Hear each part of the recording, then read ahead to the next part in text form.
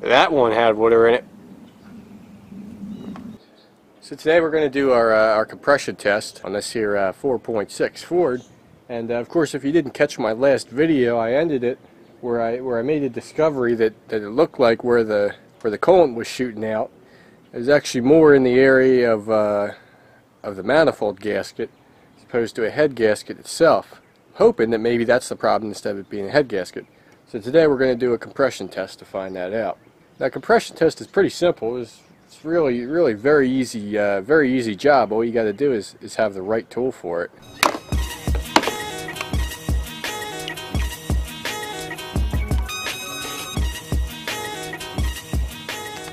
So here's our tool, which you just saw me assemble there, and it's pretty straightforward. All you have is a gauge here, and there's a little button on it to release pressure, and you have a quick release fitting on here, which our hose pops into.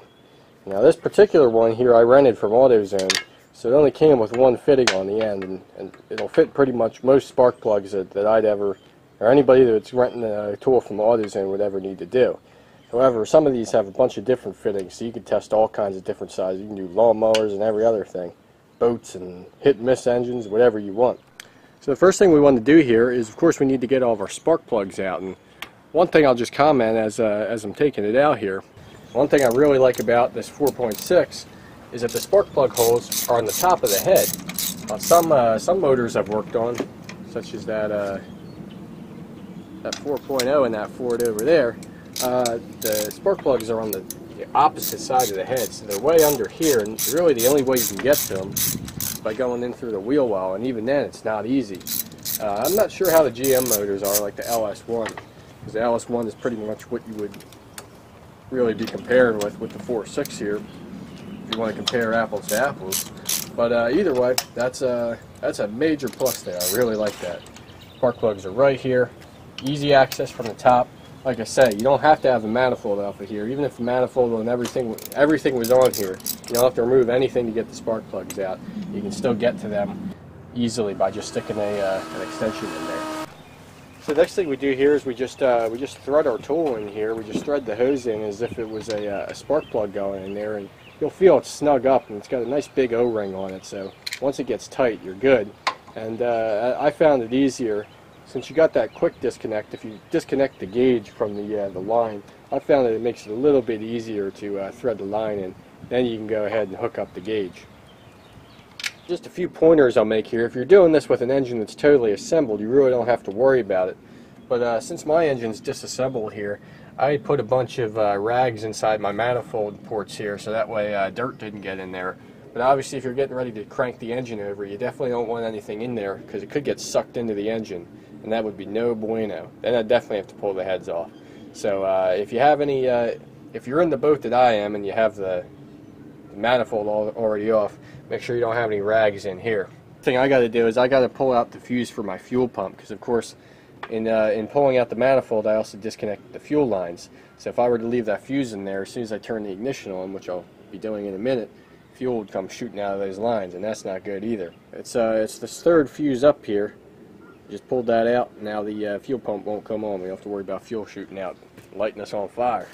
So now all we got to do is go ahead and crank the engine over a few times. And you let it crank over a couple times just so you know for sure that you're getting a good reading. And once you do that, that's all there is to it. I think what I'll do here is I'll do all four on that side of the engine, one after the other, so that way you can see the readings of each one. And hopefully, if there's not a problem, they should be pretty close to each other, within about 20%. So, for example, if we get a reading, which I doubt we'll get this high, but if we got a reading at 200 psi in one of them, 20% off of that would be 40. So we wouldn't really expect to see anything above 240 or below 160. All right, let's see what we get here.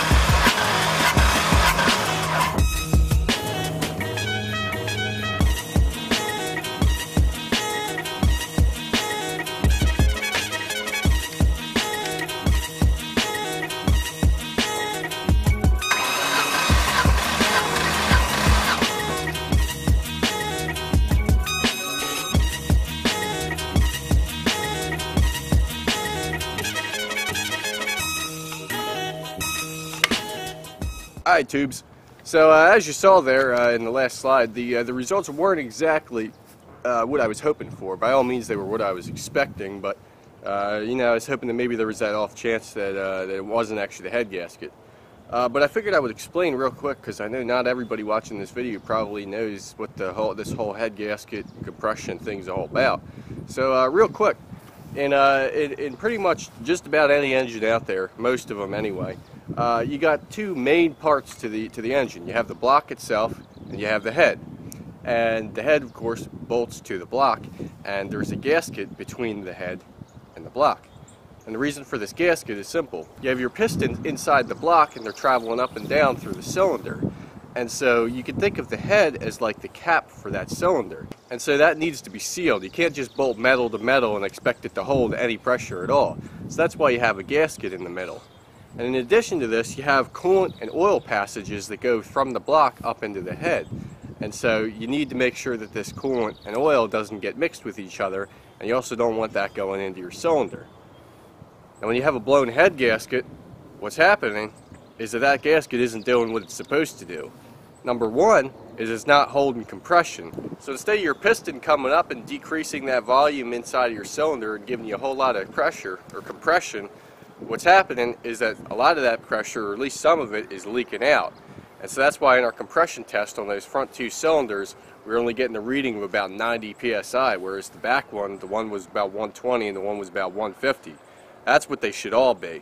But since the two in the front are low, that indicates a problem. Now, since I had white smoke coming out of the exhaust, what that was an indication of is that coolant, because remember I said that you have those coolant passages that go up into the head.